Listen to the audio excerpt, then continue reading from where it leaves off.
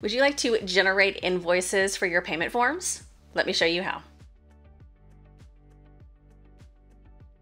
Hey Jotformers, welcome back. I'm Kimberly, and as you can see, I'm actually on our features landing page for generating invoices. So in this video, we're going to talk through just a couple ways that you can generate an invoice and how you can customize it, but definitely check out this landing page because there's a lot more information on here that you'll want to check out. So let's head over to my Jotform.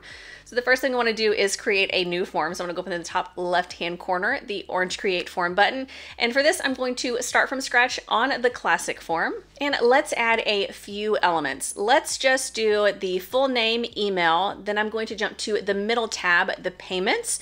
And for this example, let's go ahead and do PayPal Personal. Then over on the right-hand side, we can see that integration window popped up. So let's go ahead and just do a test PayPal account. And we do want to sell products, but if you want, there are other options as well. Let's go ahead and continue. And here is where we can add our first product. So let's create a new test product number 1.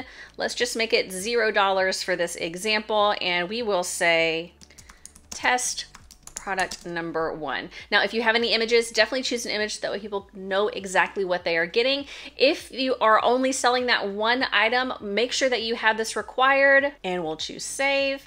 We'll click to show, and we are good to go. Now you can see the tabs across the top. We have the far right one, which is going to be to invoice. Now we're gonna go ahead and toggle that on to yes, and here is where we can enter in our business information. So let's go ahead and enter in our business name as Jotform. We'll do Jotform at jotform.com. Keep it simple. If you want to have any notes, we can add notes here. Like for here, it says payment terms or product details would be good here. Again, we can choose a company logo to go on this. So let's go ahead and choose our Jotform image. And now we have our Jotform logo on our invoice. Now let's go ahead and preview. And this brought us over to our PDF editor so we can see exactly what this looks like previewing our PDF. So let's go ahead and toggle this off. And if we want to edit, make any changes, maybe changes to fit our branding colors, we can do that. Now, because we haven't had anyone fill this out yet, it's pre-populated with some random information.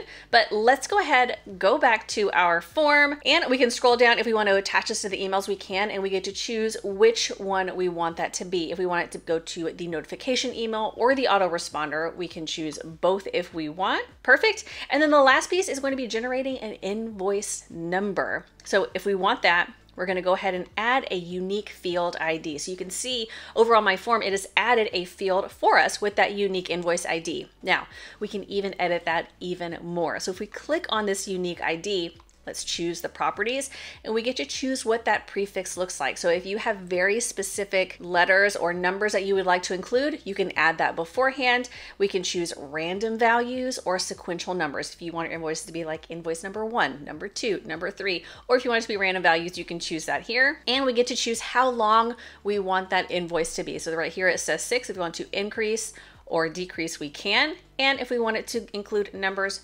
uppercase and lowercase. And it's as simple as that. Now be sure to check out that landing page that I mentioned at the beginning for more information on generating invoices. If you have any questions, let us know down below in the comments. If you got some value, be sure to hit that like button, and don't forget to subscribe and turn on the bell so you get a notification every time we put out a new video.